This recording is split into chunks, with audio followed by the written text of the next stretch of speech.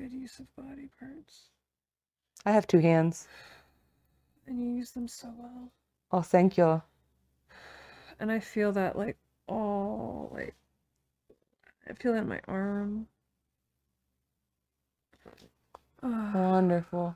So before I move to the other side, I'm just going to add in, I'm just going to do a little slide just up her neck to kind of give her a little balance, even though we're going to start back how we started the right side when we go to the left side, but I just want to give a little love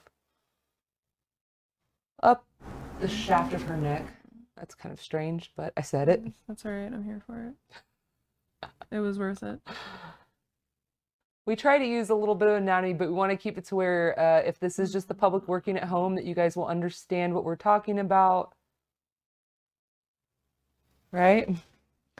So shaft of neck it is. All right, so we're going to come over here to our receiver's left side of their body. Once again, we're going to pull their arm out and we're going to give some love, warm up this tissue here.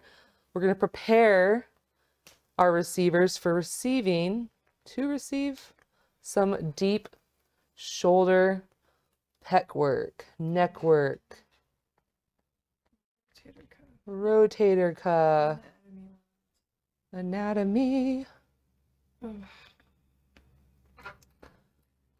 So I kind of think of this as making snakes. I like to think about making Play-Doh snakes, right? You have a little snake arm by the end of this. I love that. My arms are like sticks. Not for long. Oh. Good. One of the best things and most common things we hear after working on people is, I feel longer. I feel like I'm lighter. I feel more space. And this definitely is going to create that sensation in the arm.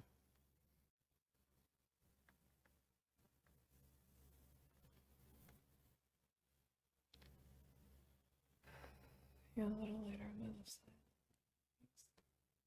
More in the pec or all over? Oh, that feels good. I always like to start when I'm working with someone and just tell them, hey, you know, if at any point I'm giving you too much pressure or not enough, let me know. Feel free to have open communication throughout the session because that is most important. I will watch her face, or her ibrometer as we like to call it. Listen to her breath to adjust. If I'm using too much, I can just sit back on my feet more and take my weight off of her. I spend a little extra time warming up the arm and pec for Danielle once again because she is a little more tender, doesn't like as much pressure, and so it will be easier for her to receive if I do this. But actually on this side, I'm going to show you how we can use a blanket to cushion and soften the work. It'll dampen the sharpness of my knee into her pec, and so I figure why not, since I know you want it. Oh yeah, definitely.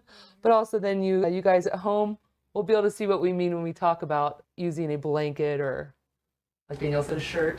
So you got a shirt right next to you. Yeah, fold that bad boy up, toss it across the pec. Don't let anything stop you in your body journey. Yes.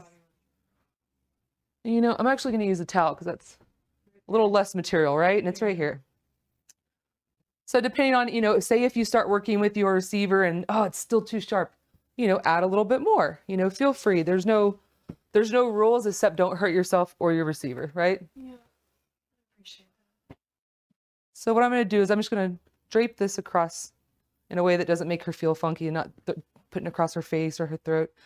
But do be aware where her body is, right? So we're going to be below the collarbone, above the breast tissue. I might unfold this just one. We'll see how that feels. So I'm going to come in, deep breath in. I'm hovering right now, right? And then once she starts to breathe out, I'm slowly leaning forward and taking my knee down. I feel that. It is not as sharp as the other side. So it's working, right? Is the pressure still a little bit too much? Should I lighten up? Good. I feel you shaking. No, it's because I need it. Okay.